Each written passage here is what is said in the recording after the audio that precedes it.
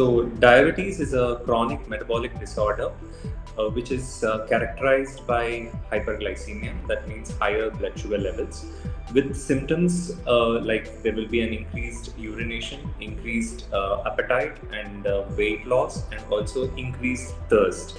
So, and we diagnose diabetes whenever the random blood sugar levels, whenever the patient walks in with these symptoms, we get a random blood sugar of a patient. If it is more than 200 milligrams per deciliter, so we diagnose as diabetes with symptoms.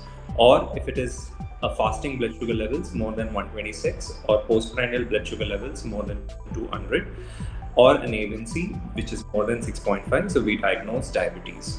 So is it a burden or is it to worry about? Definitely yes, because in India, so more than 75 million of people have been diagnosed by diabetes by 2021.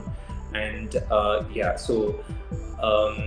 so it is definitely a burden, because more than 50% of patients have been undiagnosed state, and presently more than by 2045, so the burden can increase to more than 1.35 billion of Indians can have diabetes. So henceforth, the mortality rates due to the complications of diabetes will also increase, and the complications of diabetes will also increase. So henceforth, it's always better to encourage the population for early screening, and also the early detection of disease, and also the treatment, and also for remission for those who are in a pre-diabetic phase or in the early duration of the disease, so that to avoid the complications, to avoid the mortality rates.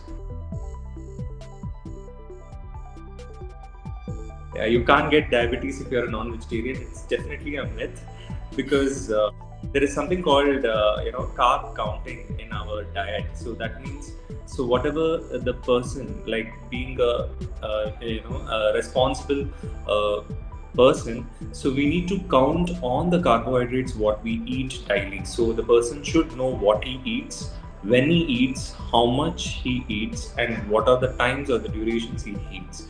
So there is nothing like a person who is non-vegetarian will not get the diabetes. A person who is a vegetarian will not get diabetes. So it's basically depends upon the proportions we eat. So it's something called as balanced diet. Everyone should maintain a balanced diet where the carbohydrates should be reduced to 50 to 60% of total calorie intake, and proteins to 15%, and fats to 30%.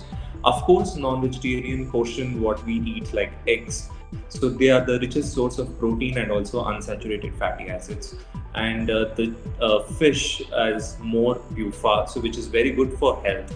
So it is recommended, ADA has recommended a fish around 100 to 200 grams a week is more than enough, to get remission from the diabetes or to avoid diabetes. But better to avoid chicken, which is been with skin, as it contains more fat, and also the lamb, and also certain seafoods like prawns and crabs. They all have high concentration of fats, which might cause increase in the fat content of the body, which can cause insulin resistance and can cause diabetes.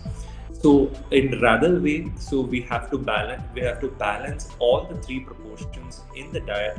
So, and along with this, a healthy lifestyle, physical exercise, at least 30 minutes brisk walking a day is very much needed to prevent the insulin resistance, and also to avoid certain habits like especially ethanol usage as well as smoking.